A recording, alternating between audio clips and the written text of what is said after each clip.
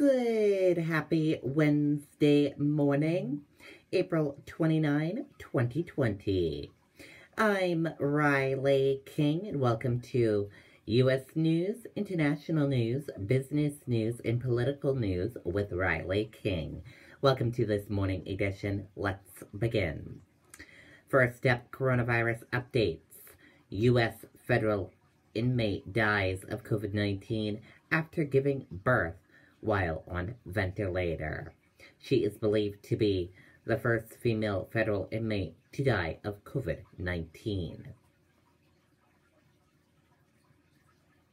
Today's biggest developments. Over 3.1 cases worldwide, including 1 million in U.S. U.S. federal inmate dies of COVID-19 after giving birth while on ventilator. China to hold largest political gathering after 2 months delay due to coronavirus. That is a look at the coronavirus around the world. Healthcare workers struggling with stress of battling pandemic. Let's take a listen to that video from CBS News.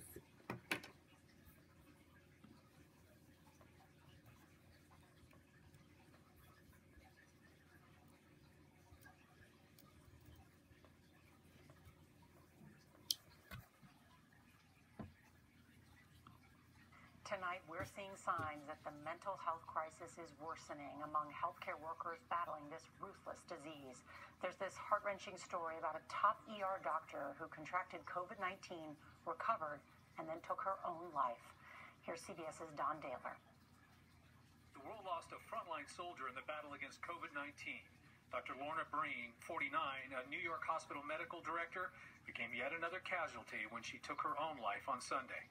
She had recovered from coronavirus, but some in her family believe she succumbed to the stress of what she witnessed every day.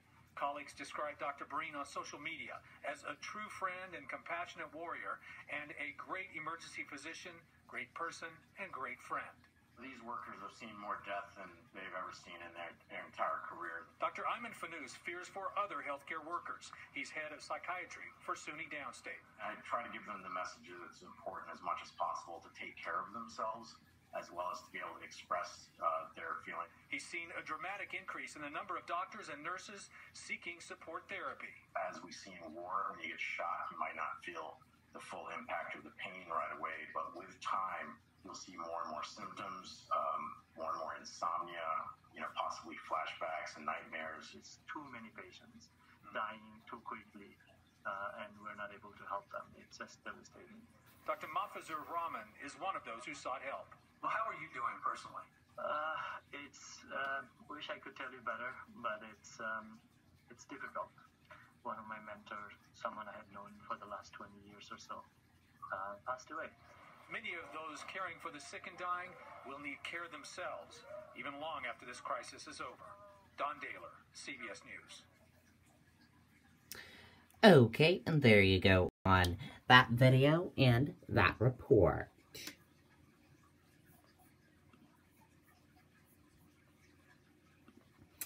Yesterday in Baltimore, there was a special election. Let's take a look at that video from WBAL TV 11 News, Kitamara.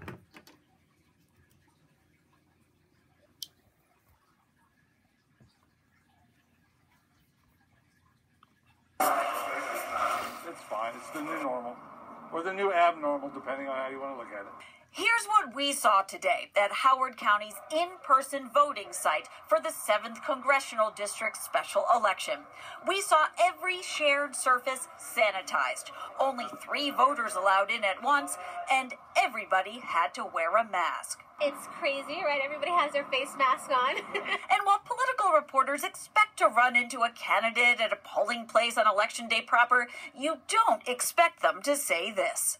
I was surprised, but I'm happily surprised to see that a lot of people aren't out and they are staying safe and staying home. Republican Kimberly Klacik running against Democrat Kweisi Mfume in the mostly vote-by-mail special election to fill Maryland's 7th District House seat and to complete the term of the late Congressman Elijah Cummings.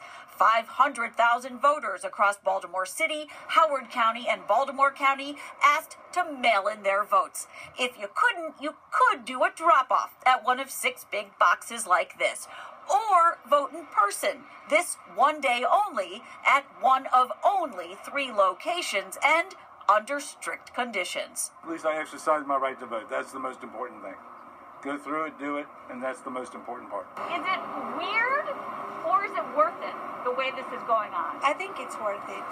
And it will pass. We're not fixing the issues that were happening before the COVID, and I don't see things going up because of this. Is that why it's important for you to come out and vote today for your candidate? Absolutely. The 3 in-person voting locations are open until 8 o'clock tonight. The 6 drop boxes are also available until 8 p.m. If you mailed your ballot in, it had to be postmarked by today. And because of the coronavirus, every batch of ballots that's received will go into a 24-hour quarantine before it's counted. Reporting live from Howard County tonight, I'm Kate Amara, WBAL TV 11 News. All right. Wow, Kate, thank you. And don't forget, for up-to-the-minute election results, be sure to head to our website, WBALTV.com, or use our TV 11 mobile app. And remember to turn on push alerts. Okay, and let's see that result for that area. And here is who won for Maryland's 7th District Congress seat. And this is the winner right here. Congratulations.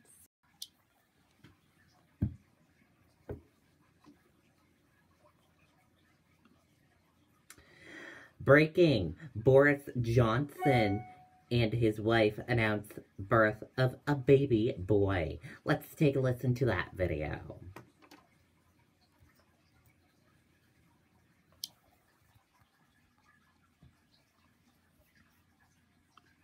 That the Prime Minister Boris Johnson and his partner Carrie Symonds have announced the birth of a healthy baby boy at a London hospital earlier this morning. Mother and baby are doing very well. So Prime Minister Boris Johnson has another child, and that means, or may explain why, he will not be attending Prime Minister's questions today. His place is going to be taken by the First Minister and Foreign Secretary, Dominic Raab. That news also confirmed in the past hour.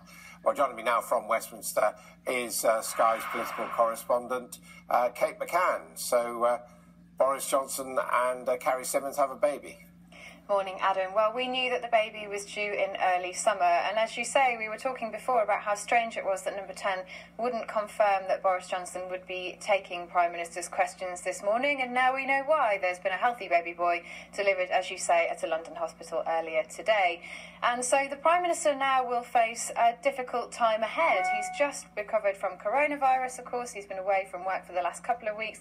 The country is in crisis. There are many, many decisions that the Prime Minister needs to make going forward. And, of course, he's just welcomed a new baby boy. So difficult personal time ahead for him. He had said originally that he would be taking some time off, of course, as most new fathers do, to help out bringing the baby home and, of course, doing all the tasks that go along with that. But it will be difficult for him because, as I say, he's been away for a couple of weeks. We know from aides close to him that he was very keen indeed to get back on top of the agenda when he got back into Downing Street on Monday, particularly on issues like personal protective equipment for NHS and care staff. He'd made that one of his first priorities, and we do know from his speech on Monday in Downing Street that he intends to start thinking about how the UK could move forward, maybe not come out of lockdown just yet, but certainly change some of those measures over the course of the next couple of days. So it's a pretty difficult week. Some lovely news, of course. A new baby is always welcome news, and it's great to hear that mother and baby are doing well. But it's such a difficult time for the Prime Minister and for the country. It does present a challenge now for Boris Johnson. Okay, and there you go on that video and that report. Congratulations to Boris Johnson and his family. Dow futures point to a gain of 250 points ahead of the Fed decision.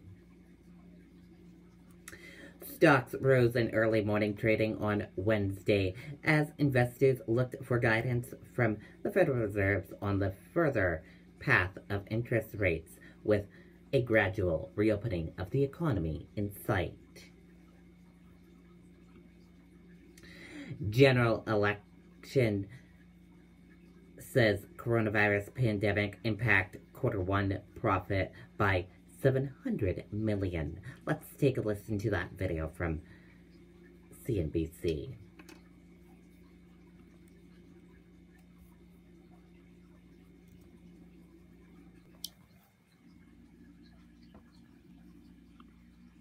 Got some results from General Electric, which was up pre-market, and it looks like it's up a little bit now, even after these numbers. The company reported a adjusted earnings per share of $0.05, which is a little below where the street was at 8 cents. The revenue number's okay, though. The estimate was for $20.2 billion, and in fact, it came at 20.5. And the it looks like, it's funny the way they talk about this. Industrial organic revenue growth, they give you at minus 5%. Minus 5%. So it would seem simpler. There's a -5, and I assume that's -5. I'm sure it is, but you know, it'd be easier if you just didn't call it growth. And then organic orders -5, orders -5. Industrial free cash flow now there they have a dash, and it is $2.2 billion.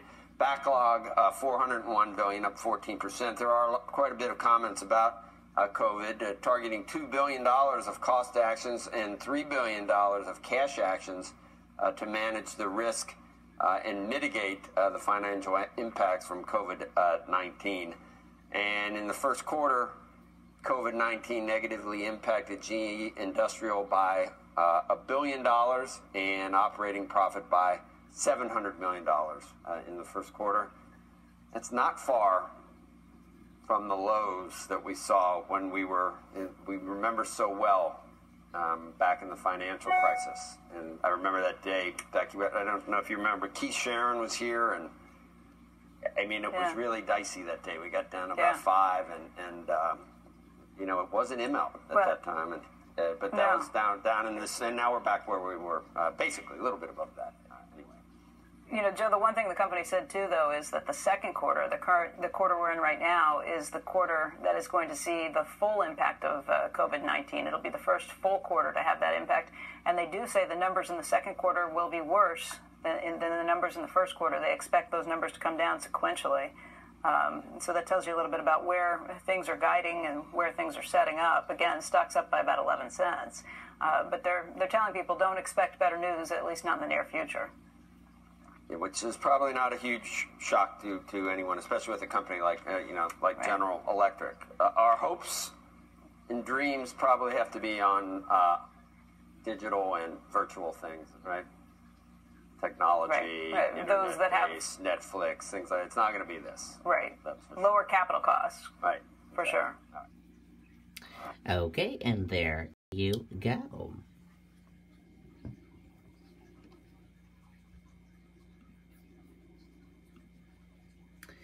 Trump orders meat plants stay open despite potentially deadly conditions. Let's take a listen to that video.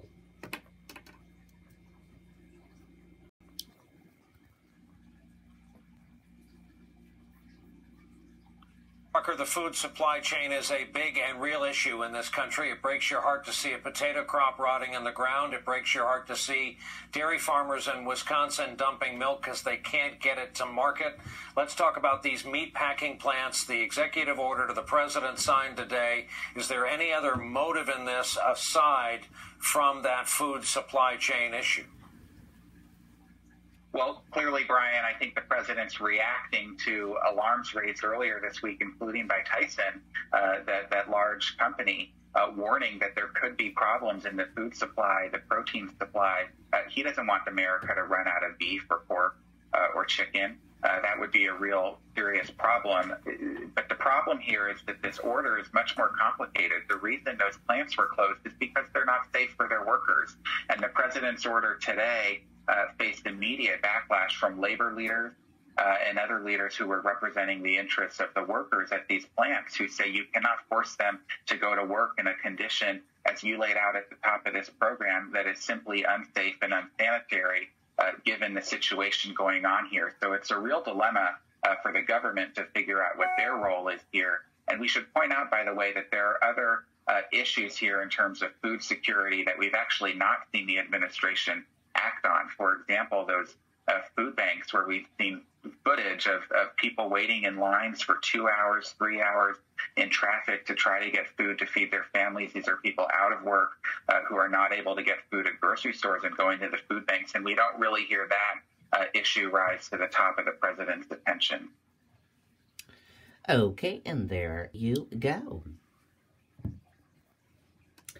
And thank you for watching this morning edition of U.S. News, International News, Business News, and Political News with Riley King.